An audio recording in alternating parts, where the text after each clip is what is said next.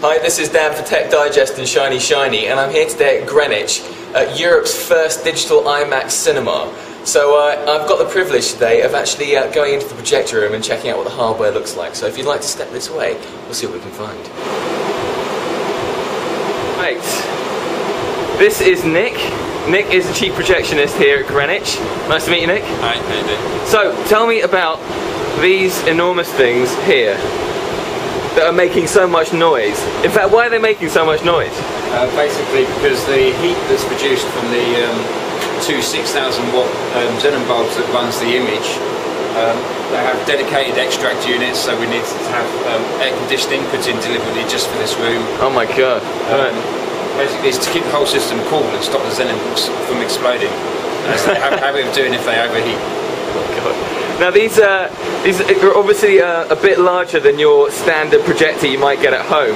Do you know how big or how heavy these things are? They weigh an awful lot. You won't be able to pick one up, that's for sure. To get them into the projection room, we had to use a scissor lift and actually cut a hole in the wall because it wouldn't fit up the stairwell. Oh my god. And it took about 7 of us just to get it on the scissor lift and wheel it in.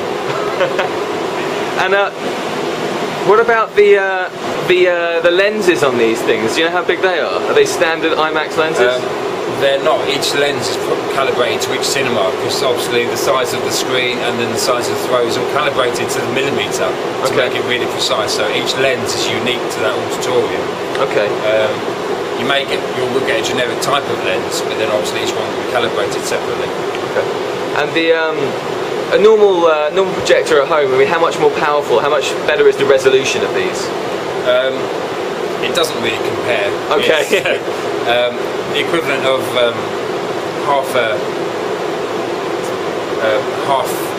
500. Oh, a half K. Oh, I see what you mean. Half K. Yeah. So these are what? As opposed to two 2Ks giving you a 4K image. Right. Okay. So we're looking together at something about what, 8 times more resolution, in theory. Well, it would be equivalent of nearly 40 times better picture quality than a good home projector. Okay, that's pretty impressive. And what about the sound? Where does that come from? Sound comes through the sound rack. Okay. We have 4 dedicated amps, each with 2 separate channels, generating approximately 5 kilowatts of heat. Okay. So that's all got its own built-in fast fan system as well, which doesn't do too much for the noise pollution in the room. Each set of speakers has its own channel. The subs has 2 dedicated channels because it runs off of 4 separate speakers. So this is the sub. The sub has got one unit to itself? Yeah, one whole unit just for itself.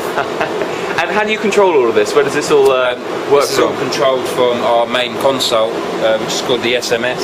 Right. Which is the system management system. And how would you load up a film from here?